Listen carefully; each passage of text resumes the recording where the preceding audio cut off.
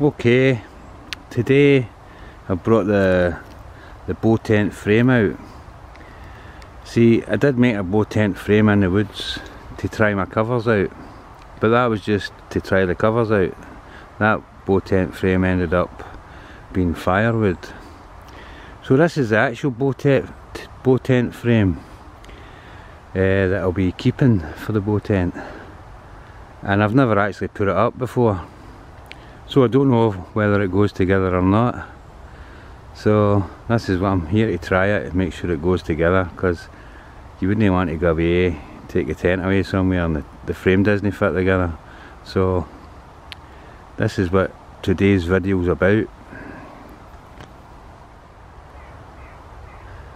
So this is a ridge pole, and you use the ridge pole to put the ribs in. So wherever there's a hole, you put a hole for a rib. And if you remember, this is I also use this pole for the barrel. And these wing nuts, bolts and wing nuts, they actually bolt the wheel on. Well, there's another two which is on the wheel, but this doubles up as a barrel. So I'll get some holes made. So that's the ribs. They're all marked for the right and left side, and there's 3 for the back. So I'll just sort them out and I'll start putting them up. So I've laid all the poles out on their corresponding sides. That's that side, that's that side, and the 3 down there, they're for the back. So let's get building. So that's the frame up. It really only takes a couple of minutes to put the frame up. I'd say you put the frame up in 5 minutes max. Doesn't take long at all. So this is what a wee look at it. And that frame, although the three back poles aren't tied on, they should be tied on, but I've not tied them on. That's a sturdy tent, or a sturdy frame. That really is a sturdy frame. That you could think with the cover on that. See, what they did was, when they put the covers on, they put big stones along the side to hold the cover on.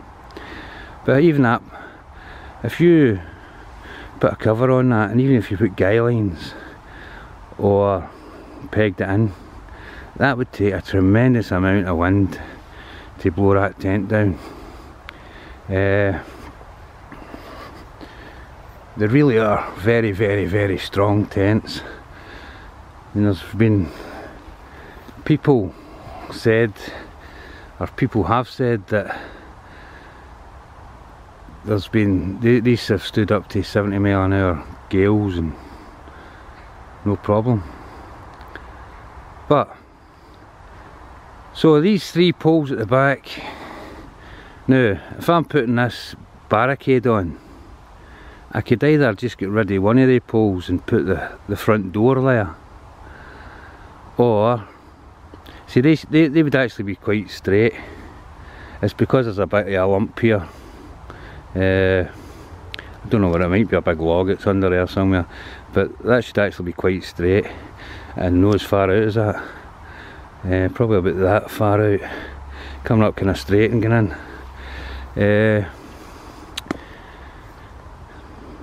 So aye, you'd either get rid of one of the poles and make your front door there, or get rid of all the poles and make the door there, and put the barricade on this side, or the other side. It depends what you want to do.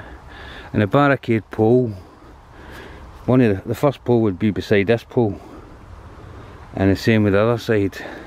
Then the barricade would come back here, 6 foot, and then the sides of the barricade would go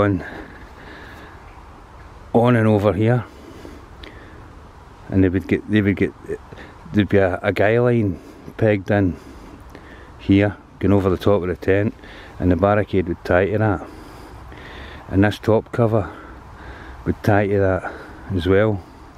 So everything would be tied on round here, and then that means that if any smoke comes down up for the barricade, comes up over the barricade and comes down, that's the tent. It can't get into the tent then. So that is the frame.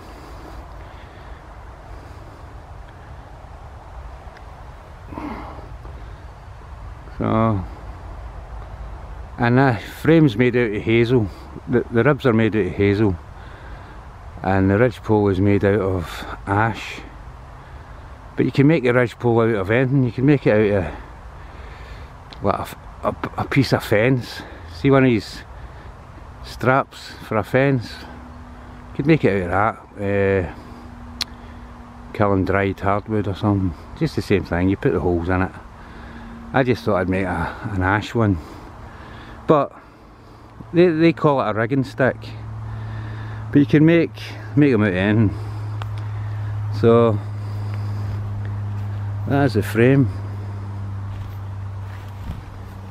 Let's see, it only takes 10 minutes. Well, time you take it out of the bag, time you take it out of the bag and put it up, it takes you about 10 minutes. The covers would take another 10 minutes to put on, because you've got the liner to go on. Then if you're not using the barricade, you've got the liner to go on, you've got the back cover to go on, you've got the front door cover to go on, and then you've got the big main cover to go on. That should take about 10 minutes, but it's a great tent. The size of the tent is, the ribs are 6 feet wide, and the 5 ribs go along to 8 feet long. This extra bit gives you an extra 2 feet, so it makes the whole tent about 10 feet long. The tent's about 4 feet high, so it's about 4 feet high. Depends how far you put your poles in, but your poles should go in about 6 inches minimum. You can put them in a bit further than that if you like. But yeah, it's a really good strong tent. That would, I don't know if I could sit in that, but I'm not going to try it. But yeah, good strong tent, and hopefully we'll get using it this year.